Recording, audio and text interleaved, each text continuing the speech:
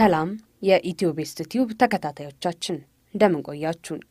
የተለያዩ አይነት መረጃዎችን ይዘን ወደ እናንተ መተናል። አብራችሁን ቆዩ።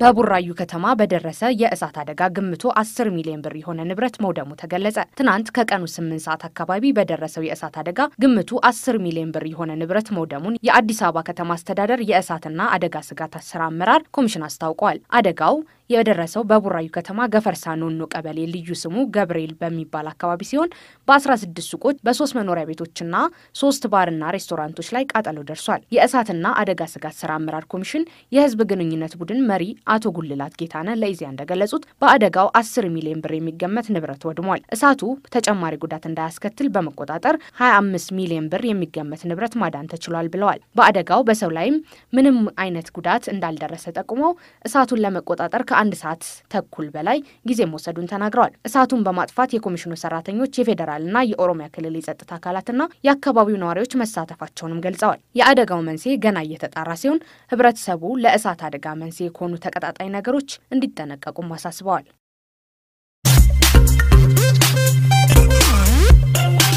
ፕሬዝዳንት ሳህለወርቅ ዘውዴ የቀድሞ የደርግ ባለስልጣኖችን የሞት ፍርድ ወደ እድሜ ልክ እስራት እንዲሻሻል ወስነዋል። ጠቅላይ አቃቢ ህግ በየግማሽ ዓመቱ የሞት ፍርድ የተወሰነባቸውን ሰዎች ዝርዝር ለርዕሰ ብሔር የሚልክበት አሰራር እንዳለ ይታወቃል። በአሁኑ ሰዓት ኢትዮጵያ ውስጥ 241 የሞት ፍርድ የተፈረደባቸው ሰዎች አሉም ተብሏል። ፕሬዝዳንቷ በዚህ ዙር የቅጣት ማሻሻያ ካጸደቁላቸው ሰዎች መካከል የቀድሞ የደርግ ባለስልጣኖች የነበሩ ኮሎኔል ብርሃኑ ባየህና ሌተናል ጀነራል አዲስ ተርላ ይገኙበታል። ኢህአዴግ ሰራዊት ሀገሪቱን ሲቆጣጠር በጣሊያን ኤምባሲ መኖር የጀመሩት የቀድሞ የውጭ ጉዳይ ሚኒስቴር ኮሎኔል ብርሃኑና የቀድሞ ኢታማዦር ሹም ሌተናል ጀነራል አዲስ በደርግ ጊዜ ለተገደሉ ሰዎች ተጠያቂ ሆነው በሌሉበት የሞት ፍርድ ተፈርዶባቸው ነበር። ፕሬዝዳንቷ የቅጣት ማሻሻያ ደብዳቤያቸውን ከ1 ወር በፊት መፈረማቸውን የፕሬዝዳንት ጽህፈት ቤት ፕሮቶኮልና ኮሙኒኬሽን ዳይሬክተር ፍቃዱ ሶቦቃን ጠቅሶ ፎርቹን ዘግቧል። የደርግ ባለስልጣናቱ እንዴት ጣሊያን ገቡ? ጋዜጠኛ ደረጃ ኃይሌ ጽፎታል።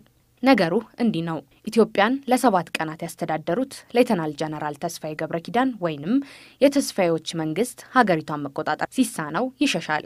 ኢህአዴግ ሀገሪቷን በተቆጣጠረበት ዕለት አንዳንዱ የደርግ ባለስልጣን ከሀገር ይወጣል። ወደ 13 የሚጠጉ ባለስልጣናት ደግሞ የጣሊያንን በር ያንኳኳሉ። ጣሊያንም አላሳፈረቻቸውም። ኑግቡ ትላቸዋለች። ከገቡት መካከል አንዳንዱ እንዲያው ወጣ፣ ሌላውም ጥቂት ቀናትን ቆይቶ ወጣ። ካልወጡት መካከል ግን ድፍን 26 ዓመትን ይህ ጽሑፍ በወቅቱ ሲጻፍ 2017 ነበር። ሙሉ በኤምባሲ ውስጥ እየኖሩ የሚገኙት 2 ባለስልጣናት ይገኛሉ። ሁለቱም ባለስልጣናት የሞት ፍርድ የተፈረደባቸው ሲሆኑ የጣሊያን ህገ መንግስት የሞት ፍርድን ስለማያስፈጽም ሁለቱም የደርግ ባለስልጣናት ለኢትዮጵያ መንግስት አሳልፎ አልሰጠም። የጣሊያን ኤምባሲ ሰዎችን ገፍቶ ማስወጣትም አይፈልግም። የጣሊያን መንግስትም ሰዎችን እንደ በጎ ፈቃድ ታሳሪዎች ነው የሚቆጥራቸው። የቀድሞ ባለስልጣናቱ ከሰብአዊ መብት አያያዝ ጋር በተገናኘ የተለያዩ የሰብአዊ መብት ጠበቃዎች እንዲሁም መንግስታዊ ያልሆኑ ተቋማት ይጎበኟቸዋል። ጣሊያን ኤምባሲ ከገቡት እንዲሁም ገብተው ከወጡት መካከል ሜጀር ጀነራል ስዩም መኮንን በማረፊያ ቤት ህይወታቸው አልፏል። ወሌ ቸኮል፣ ፋሲካ ሲደልል፣ ሽመልስ ማዘንጊያ፣ ዶክተር አለሙ አበበ፣ ሸዋንዳይን በለጠ ይገኙበታል። በአሁኑ ሰዓት ጣሊያን ኤምባሲ ውስጥ የሚኖሩት 2 ባለስልጣናት አንዱ የቀድሞ የውጭ ጉዳይ ሚኒስትር የነበሩት ብርሃኑ ባየህ እንዲሁም በደርግ ስርዓት ከፍተኛ ተሰሚነት የነበራቸው ሌተናል ጀነራል አዲስ ተርላ የጦር ኃይሎች ጠቅላይ ኤታማዦር ሹም ናቸው። ኃይሉ ይመንህ ራሳቸውን አጥፍተዋል። ሌተናል ጀነራል ተስፋዬ ገብረኪዳን የኢትዮጵያ የ1 ሳምንት ፕሬዝዳንት በብርሃኑ ባየህ እንደተገደሉም ይነገራል።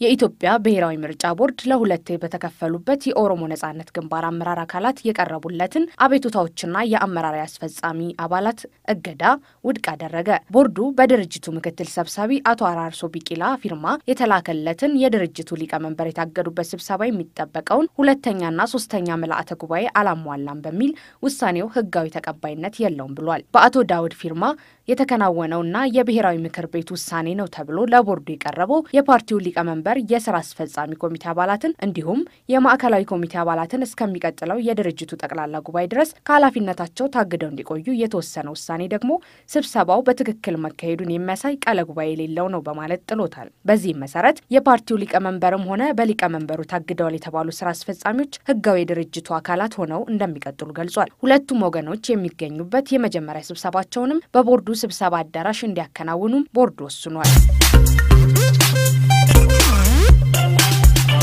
በኮቪድ-19 ወረርሽኝ ምክንያት ተራዝሞ የነበረው የ2012 ዓ.ም 8ኛ ክፍል ክልላዊ ፈተና በሰላማዊ ሁኔታ መጠናቀቁን የደቡብ ክልል ትምህርት ቢሮ አስታወቀ። በደቡብ ኦሞ ዞን አንድ ተማሪ ለወንድሙ ለመፈተን ሞክሮ እጅ ከፍንጅ ተይዞ ከመታሰር ውጪ ፈተናው ከኩረጃ በነጻ ሁኔታ መጠናቀቁን ቢሮ አሳውቋል። ይህ በእንዲህ እንዳለ ከጸጥታ ጋር ተያይዞ በኮንሶ በመለኮዛ ወረዳ በአሌ ልዩ ወረዳና በቤንች ሼኮ ዞን ጉራ ፈርዳ ወረዳ የሚገኙ ትምህርት ቤቶች በአቅራቢያቸው በሚገኙ ትምህርት ቤቶች ተማሪዎቻቸውን አስፈትነዋል። በጉራጌ ዞን እነርኖር ወረዳ ከመዋቀር ጥያቄ ጋር ተያይዞ 494 ተማሪዎች ፈተና ላይ እንዳይቀመጡ መደረጉ ተገልጿል። በአጠቃላይ 3782 የመፈተኛ ጣቢያዎች ወደ 292769 ተማሪዎች ፈተና ወስደዋል።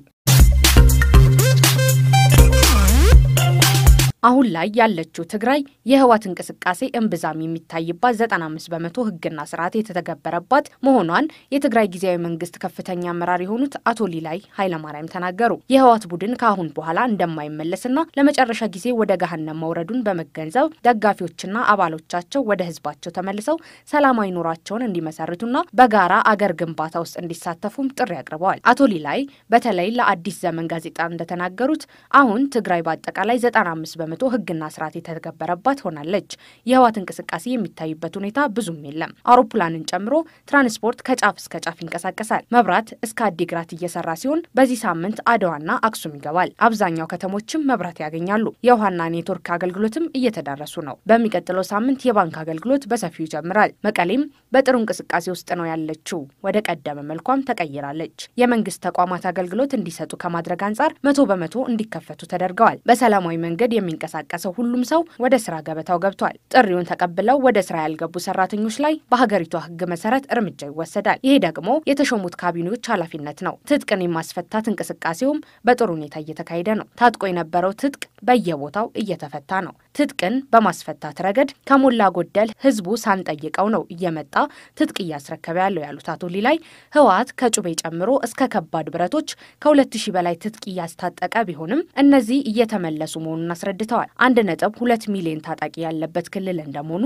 ትጥቅ የማስፈታት ሂደቱ ቀላል እንቅስቃሴ እንዳልሆነና በአንድ ቀን የሚመለስ ሳይሆን ጊዜ የሚጠይቅ መሆኑን በመጠቆምም ህዝቡ ግን በፈቃደኝነት እየመለሰ መሆኑንም ተናግረዋል። ይህ ተግባር ቀጣይነት ያለው መሆኑንና በዚህ ረገድ መከላከያው እየረዳን ስለሆነ መከላከያ ባለበት ቦታ እየሄዱ ቀበሌ በተመሰረተበት በየወረዳው በየዞኑ በየከተማው አጥጋቢ በሆነ መልኩ እየመለሱ መሆኑንም አብራርተዋል። እንደ አቶ ሊላይ ማብራሪያ ከሰብአዊ ድጋፍና የመድኃኒት አቅርቦት ጋር ተያይዞ በተለይ በጤና አገልግሎት ባለው ሂደት የፌዴራል መንግስት በአቅሙ እየረዳ ነው። በቀጣይም ብዙ የሚፈለግ ነገር አለ። ምክንያቱም ሆስፒታሎችና ጤና ጣቢያዎች በህወሓት ተዘርፈዋል። የህወሓት ቡድን ሲሸሽ ዘርፎ ነው የሄደው። በዚህ ረገድ ብዙ መስራት ያለብን ነገሮች አሉ። ከዚህ ባለፈ ግን የሰብአዊ ድጋፉም እየተከፋፈለ ሲሆን በቀጣይ ትምህርት ቤቶችን ለመክፈት በተቀላጠፈና በተጠና መንገድ እየተሰራ ነው። ይህን ተግባር እንዲፈጽም ኃላፊነት የተሰጠው ጊዜያዊ አስተዳደርም ከተለያዩ የፖለቲካ ፓርቲዎችና ዘመናዊ አመለካከት ባላቸው ሰዎች ጋር በመሆን የተዋቀረ ሲሆን የአረና የትዴፓና የብልጽግና ፓርቲዎች በዚህ ውስጥ ከተካተቱት መካከል ናቸው። የፓርቲ አባል ያልሆኑ ግለሰቦችም አሉ።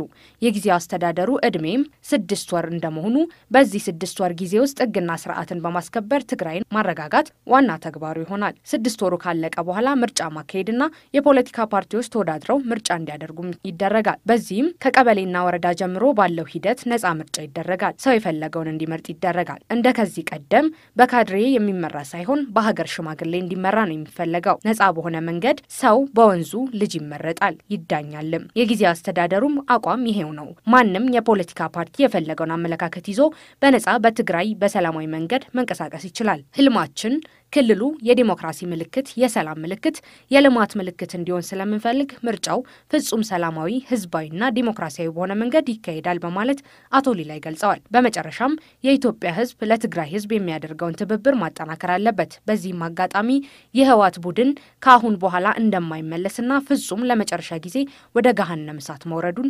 ለደጋፊዎቹና ለአባሎቻቸው እየገለጽኩኝ ወደ ህዝባቸው ተመልሰውና ተቀላቅለው ሰላማዊ ኑሯቸውን እንዲመሰርቱና እነሱ ላለፉት 46 ዓመታት ያወደሙትን ሀገር እንደገና በጋራ እንድንገነባ ጥሪ ያቀርባለሁ በማለት አቶ ሊላይ መልእክታቸውን አስተላልፈዋል። የተወደዳችሁ የኢትዮቤስት ዩቲዩብ ተከታታዮቻችን ለአሁኑ ያዝናቸው መረጃዎች እነዚህ ነበሩ። ዩቲዩብ ቻናላችንን ሰብስክራይብ እንዲሁም ላይክ በማድረግ እንድትከታተሉን እንጋብዛለን።